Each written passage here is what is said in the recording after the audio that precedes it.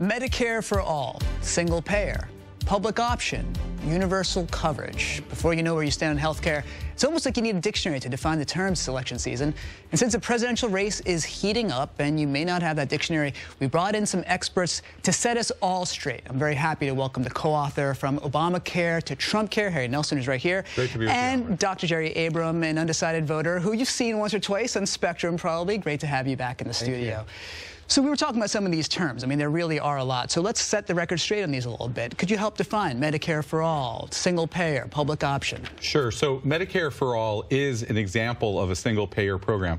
Starting with single payer as a big concept, it's the idea that there should be a government funded program that everybody pays into and participates in.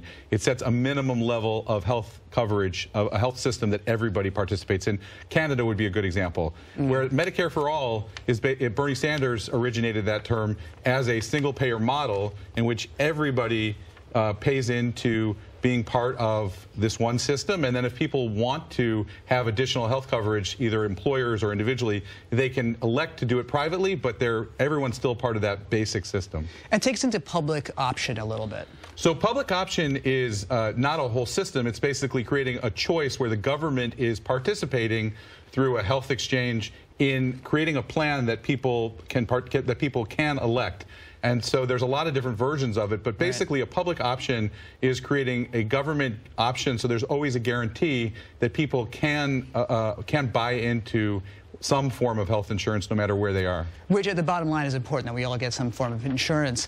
Dr. Jerry, I want to ask you for something I know that you're good at, a diagnosis. Give us a diagnosis, you know, your lived experience, what you're seeing with respect to patients coming in and how the system is working. I mean, where are we standing right now? I think I would start off by saying that this election really matters. Right. It really will affect how people have and access health care. What we've seen in the last few days with the public charge issue that's coming out of Washington, that is frightening a lot of our patients who may not have legal documentation status in this country. Right. They may be afraid to access things like going to your doctor, going to the emergency room, because that may jeopardize their green card or those processes. So we're already seeing how whatever's happening is affecting people's relationship with their doctor, hospitals, and healthcare. Right. So, Harry, I mean, there's obviously a lot of we have runaway costs. We're experiencing that right now. Costs are out of control. But when we look at some of these different options, walk us in a little bit to the finances around what something like single payer would really look like and something versus the public option. That's really one of the big questions, is how much is it going to cost? What are the tax increases that are going to be necessary to afford it? Right. All of the proposals we're talking about, public option, Medicare for all, universal coverage, all involve some additional amount of money. Currently, we have a system where about half the people in this country get insurance through their employment, and so employers cover part of the burden. But if we're going to move everybody into a public system, we're going and cover the 28 million people who don't have insurance right now, we're talking about billions of dollars more. So the Medicare for All would be the most expensive programs. Like, we don't yet have a number on how many billions. And the public option would be potentially more expensive, but also really unclear. We're trying to keep these costs down. We're also trying to fill these gaps in coverage because all these people, there's some 20 million some odd that are uninsured. When we look at 2020, and this is something you're thinking about hard, I know that as so many reviewers are as well, you are famously undecided as of now. So of the candidates that are speaking right now, I mean, who's really speaking your language when it comes to I really feel insurance? like we've got a really wide, you know, just lots of candidates in the race, right? I think you kind of divide them into three categories. Those that are, you know, fervently Medicare for all.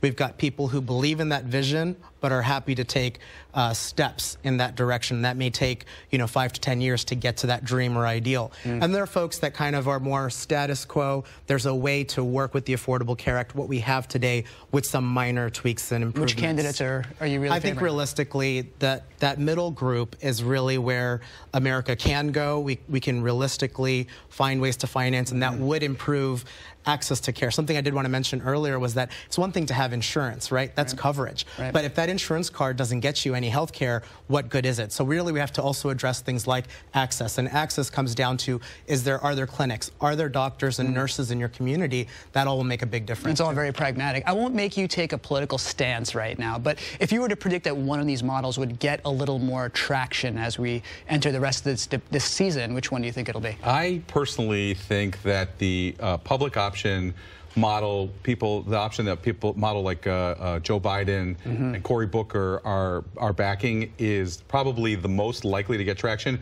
just because it has the greatest likelihood of attracting independent voters. And I have concerns that the Medicare for All model, while it's popular in California, is not going to play as well in some of the swing areas. You guys are both being very pragmatic, and I appreciate both all the advice. From Obamacare to Trump Care is the name of the book. Dr. Jerry Abrams, one of our Undecided Voters, thank you both for being here. Thank you. Thanks so much.